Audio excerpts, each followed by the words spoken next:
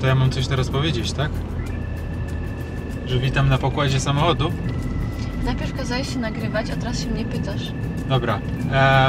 Wypożyczyliśmy samochód i jedziemy do Puerto de la Cruz, a wcześniej jedziemy do miejscowości La Orotava.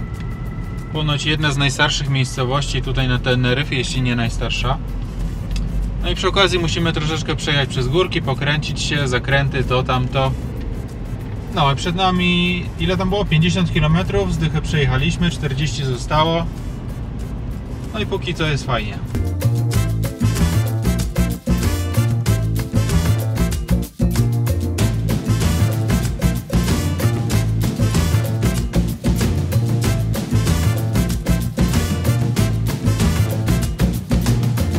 Czyli taki ogród botaniczny wielkości nieco większego podwórka.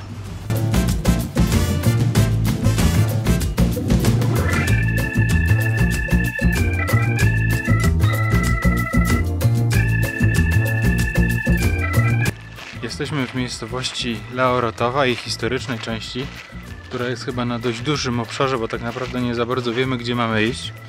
Byliśmy w jednym teraz ogrodzie botanicznym, teraz jakieś inne ogrody. Jest pochmurno. Zimno to bym nie powiedział, ale chłodno jest, nie? I gdzieś tam jest ocean. Ale słońca za dużo nie ma i za to dużo bardziej zielono.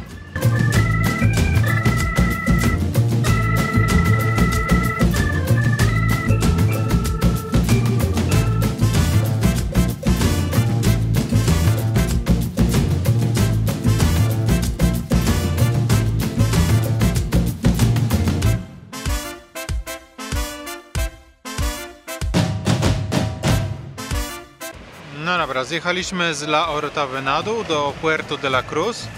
Tutaj z tyłu jest jakaś taka, no to niby zameczek taki, tak? Taka wieża obronna. Pogoda jest, powiedziałbym, przeciętna. Sama La Orotava, jakbyśmy mieli tak z Helgą tutaj ocenić, to ja dałem 2+, Helga dała 3 na szynach. Generalnie brakowało jednej takiej jakiejś uliczki albo jakiegoś takiego placyku, ryneczku, gdzie byłby efekt wow. Przechodziliśmy koło głównych zabytków w La Orotavie i nawet niespecjalnie wiedzieliśmy, że to one są. 2 ogrody zaliczone, trzeci okazało się, że jest chyba rozebrany, w remoncie. No i Puerto de la Cruz, chcieliśmy się tutaj wykąpać na plaży, która się nazywa plaża Ogród, Playa Jardin. Wygląda ona tak.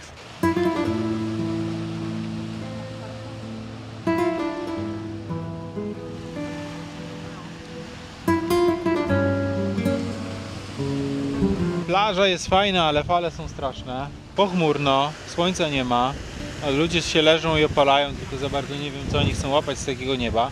A to jest tylko północna strona wyspy. Podejrzewam, że jak wrócimy zaraz na południową, to okaże się, że będzie słoneczko i będziemy mogli sobie spokojnie pójść się poopalać. No i nie będzie kolejnej budowli barownej w kolekcji. Zamknięte. Cały czas mam wrażenie, że my w ogóle jesteśmy jakoś poza sezonem. Miły pan, jak wynajmowaliśmy auto, powiedział, że jest to wczesny sezon, ale ludzi prawie w ogóle nie ma. A tutaj na północnej stronie to już w ogóle kompletnie się nie dziwię, jak patrzę na tą pogodę. No kto by tu chciał przyjeżdżać, jak nie ma słońca?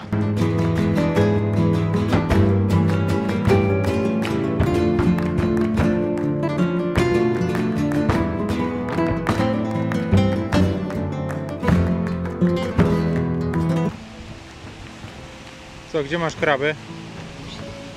Tam są kraby. A tam jest cała ściana krabów. Mnóstwo krabów na tej wyspie. A wiesz, że był taki horror kraby? Horror kraby, nie chcę oglądać. Czytałam. A na Fuerteventurze nie widzieliśmy na Puercie tyle krabów, nie? Chyba w ogóle nie widzieliśmy. Latarnia morska i fale giganty. Port Puerto de la Cruz.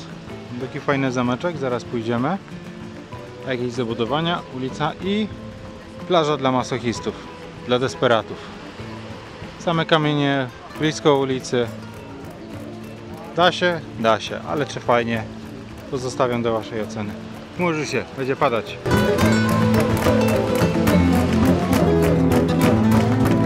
Działo w tą stronę, to chyba chcą do swoich strzelać.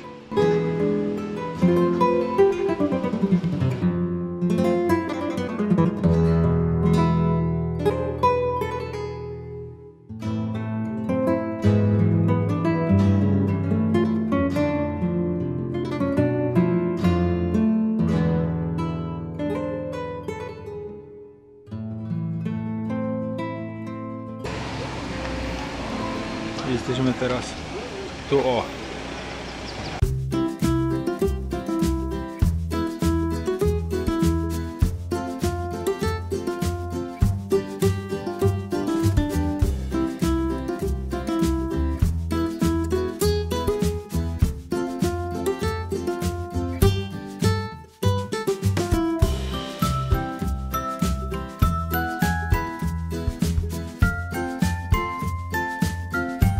Jesteśmy po wymianie pokoju. Z pierwszego piętra wylądowaliśmy na 6. Z pokoju zwykłego w pokoju superior, czyli standard, który mieliśmy na Fuerteventurze. No i ten standard rozpoznajemy, bo tak właśnie też było tam. Pokój też nie jest znowu najnowszy. Widać, że te... Zobaczcie, widać, że takie... No już troszeczkę lat ma. Ale generalnie jest on w dużo lepszym stanie niż był tam na pierwszym piętrze. Klimatyzacja chodzi i nie śmierdzi. Chodziła też bez prądu. I jest dużo chłodniej w pokoju niż było w tym poprzednim. W poprzednim był zaduch, śmierdziało, taka stęchlizna. No tutaj jest dużo lepiej. No i jest również balkon troszeczkę większy. Z widokiem co prawda na baseny i na część restauracyjną. Ale generalnie założyliśmy, że w pokoju jest, w hotelu jest dosyć spokojnie i nie powinno być problemu. No a w tle być może tam widać. Tam o. To jest La Gomera, wyspa La Gomera. Jest wieczór. Dzień trzeci się kończy. Jesteśmy w hotelu. Zmęczeni, ale na szczęście już po kolacji. Bardzo fajne miejsca, tam gdzie byliśmy. La Orotava i Puerto de la Cruz. Jakbym tak miał porównać z Fuerteventurą, to zupełnie dwa różne miejsca. Przede wszystkim mnóstwo zieleni. Na Fuerteventurze taki marsjański krajobraz poza głównymi ośrodkami turystycznymi, powiedziałbym, bardzo smutny i widać tam też sporą biedę. Tutaj natomiast na całym odcinku non-stop zielono, zielono, zielono.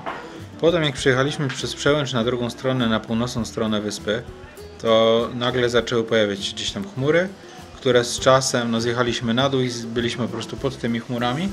No i przez cały dzień praktycznie było pochmurnie. Idealnie do zwiedzania, bo nie było patelni, nie było zbyt gorąco, ale było troszeczkę duszno. Zupełnie dwa różne miejsca. Tutaj ta zachodnia strona, wróciliśmy. Z powrotem patelnia, z powrotem gorąco, jak gdyby to w ogóle się nic dzisiaj nie zmieniło. Tak, dwa miejsca zwiedzone, koniec dnia trzeciego, jutro dzień czwarty. Znowu jedziemy na tamtą stronę, ponieważ tam są jeszcze dwa albo trzy miejsca, których nie mieliśmy czasu zwiedzić. Wjechaliśmy też dzisiaj troszeczkę później, bo w związku z tymi przebojami z odbiorem nowego pokoju. Jutro wyjedziemy na pewno wcześniej. No i zapraszam Was na obejrzenie dnia czwartego.